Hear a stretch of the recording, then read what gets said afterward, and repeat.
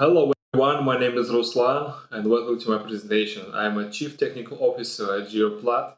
So, consider if you can teach an AI to learn full delineation based on one manually interpreted slice and gives nice results throughout the 3D space, no matter the seismic size, no matter its complexity or tectonic. Today we're going to talk about OneShot Learning framework that is intended to support it. I'm going to explain how we can adopt OneShot Learning strategy for geophysics, especially for full delineation, and will show you results on very challenging dataset from the force competition. OneShot Learning is a computer vision program that tries to answer the question whether we can teach AI a new class based on a few samples of a new class.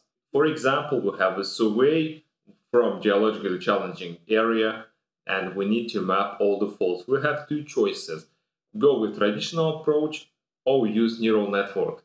Traditional approach, we know all the drawbacks. It can distinguish faults where noise and stratigraphic features present. And we can use the neural network, but it will require from us to have supplied sufficient amount of information to learn from.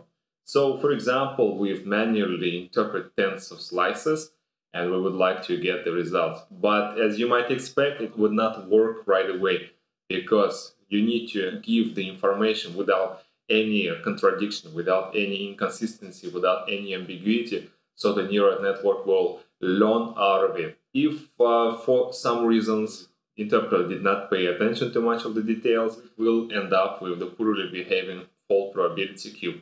So to remedy that, there will be a lot of the cases where you need to clean the data that you already labeled, or you need to add more labels, or you can split the volumes. That will require you to move the problem and wasting the time from the interpretation part to the managing this tool that internally intended to help you, but still you are wasting a lot of time.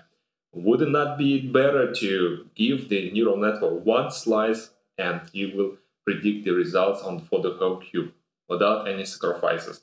Today we're going to show you how we could achieve this one-shot learning level of performance. We will discuss what the dataset we're using, what is a neural network, and the training process that we took in order to attain this performance. So we started describing the data that we used for the training process. We use forward modeling in order to simulate various types of features within the seismic. We create this dataset of the synthetically generated images for the training process. So why not the manually interpreted slices?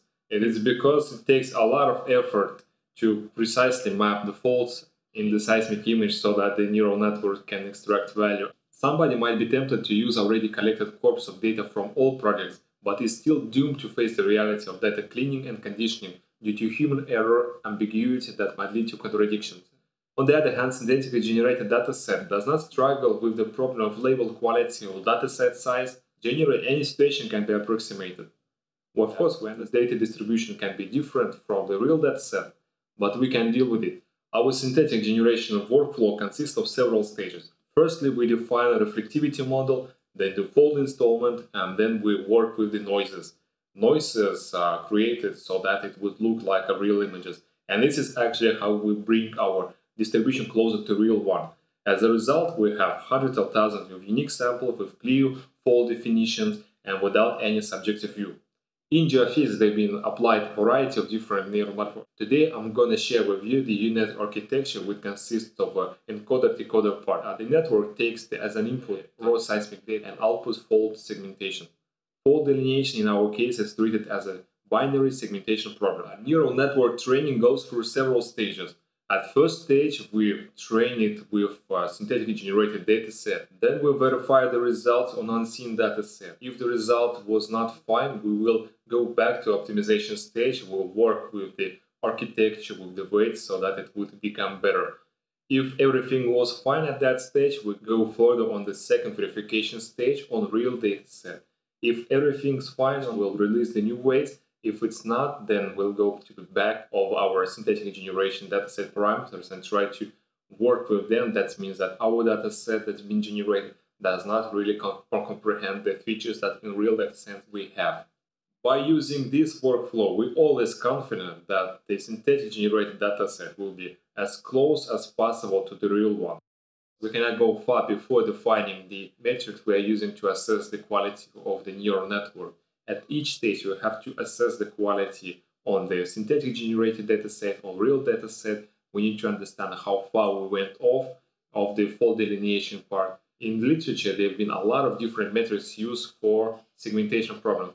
Intersection over union, precision recall, F1 score, dice coefficient, to name a few. The most used metric for fault delineation is F1 score, which balances both precision and recall. We use the same metric F1 score in our studies. So we have trained neural network on the synthetic generated dataset and verify its performance on real dataset. So it's going to work in 70% of the general cases we see in the world. 70% of the cases, that means we have similar folding structure, noise level that we've modeled with our synthetic generation. When we deal with geologically challenging seismic cube, for example, in cases where geology was not included in forward modeling, or migrational noises, or other impurities in the real seismic data, the pursuit of perfection in fault detection would inevitably lead us to transfer learning. Transfer learning is a term from data science that basically means taking really good performing neural network that is trained on some dataset and adapted on the desired dataset, usually by supplying labeled examples. In geophysics and fault delineation, that means supplying tens of interpreted slices. Basically, our work is dedicated to ease the process of transfer learning, and instead of providing tens of slices, provide just one slice for the transfer learning process. We demonstrate the application of OneShot Learning on Adela Field, now west of Australia. This dataset was used at the first 2020 competition for fault detection. Here we can see several sections of this dataset. If we take a look at the inline section, we can see there is a two distinct faulting system. In the shallow part, there is a smaller connector fault. In a deeper part, there is a bigger fault, regional faulting. The deeper part has a relatively low signal-to-noise ratio. As well as we can see that coherency-based attributes provide us with completely noisy pictures. To use OneShot Learning, we gotta supply one interpreted slice in each direction. So we've got C-line and cross-line, which sums up to 2 slices. For the interpretation purposes, it's better to take the inline and cross-line that are easier to interpret. We selected and interpreted slices number inline 4385 and cross-line 7600 for training, and for validation purpose inline 4245. We don't need to separate the volume into shallow part and deeper part and work with them separately. After interpreting the slices, we start with transfer learning process. It takes a few thousand of iterations to complete, and because we have only 2 slices to learn from, it goes really fast. The process is controlled with F1 score. Here we can see how neural network learn the training features. The picture is consistent without the prediction. All the faults jointed in 2D and 3D space. Finally, in the shallow part, we can see the faulting structure, whereas on coherency-based attributes, there was only one noise. The deeper part is well defined now. The most interesting to see is the ability of neural network for the generalization, based on one slice of data in each direction, how it's gonna work for the whole seismic. We have taken the inline 4245 for the validation purposes. Let's look into that. We see almost identical match between labeled data and the prediction of the neural network. That assures us of the quality of the training process. Here is how the network predicts in 3D space. We can see a very consistent picture. To sum up today's talk, let's consider the differences between OneShot Learning and traditional transfer learning approaches.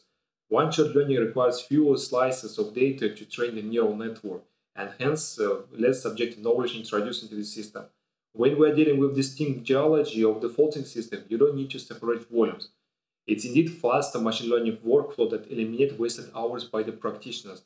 We always can select the slices where we're most confident of the faulting and use that for the training example. Thank you everyone for listening to my presentation.